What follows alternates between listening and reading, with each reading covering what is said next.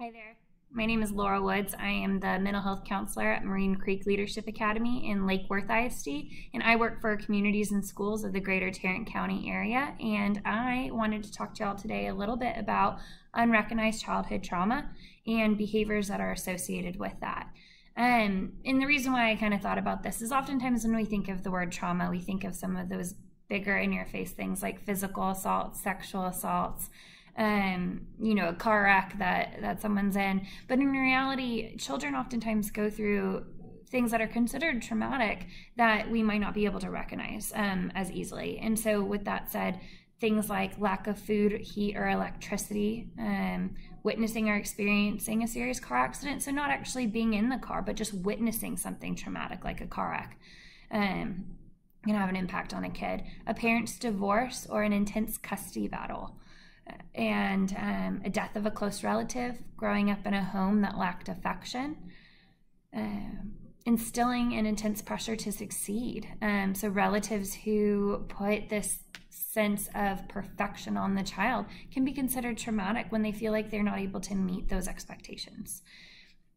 Incarcerated parents, reversal roles between a parent and child. So is the child having to take care of mom because she's not getting out of bed because there's some type of alcohol or drug addiction in the home? Is there a lack of attachment? Are important things to know.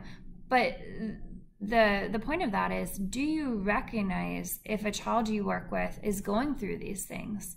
Are you aware of what their home environment is like? Do you know who their caregivers are? Is there a change in their behavior from maybe last year to this year? And those could be indicators that there might be more going on with the child. And something that I really wanted to pinpoint it on is oftentimes the behaviors of a child who might have gone through something traumatic can make them seem problematic. It can make them seem disruptive, or they are disruptive.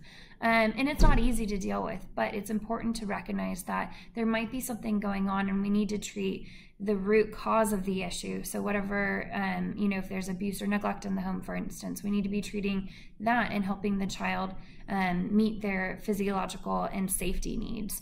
According to Maslow's hierarchy of values, it's hard to focus on things like math in class or on reading when the child isn't having their basic safety needs met or going through traumatic experiences. And so with that said, some of the trauma symptoms according to the DSM is difficulty concentrating, anger, irritability, mood swings, lack of self-worth, anxiety and fear, guilt, shame, self-blame, withdrawing from others, sadness, hopelessness, feeling disconnected or numb. And so if you see that in a child that you're working with, whether it be in the classroom, whether it be and like I said, in your work setting or at home with your own child, it's important to start asking questions, to start looking around, to start kind of digging in and asking the child if there's more going on and what is going on. And if you do feel like there is a child who is being abused or neglected or going through any type of trauma, it's really important to reach out to someone who can help. And so reaching out to a therapist, or if there's any type of legal matter involved, then reaching out to Child Protective Services. And if you're afraid to reach out to them, I know it can be scary for the first time, contact someone like the school counselor or a principal or a trusted loved one who would have experience with this, and get them to help you, work through that. Because oftentimes if you're nervous to speak up for the child about suspected trauma that might be going on, the child's not going to do it themselves. And so we have to make that sacrifice for the kids and really be looking out for them. And my last point is, I want to make a point that children aren't bad kids just because they have disruptive behaviors. They are products of their environment, and oftentimes what they see or what they're not taught can play into how they're behaving around you or in classrooms.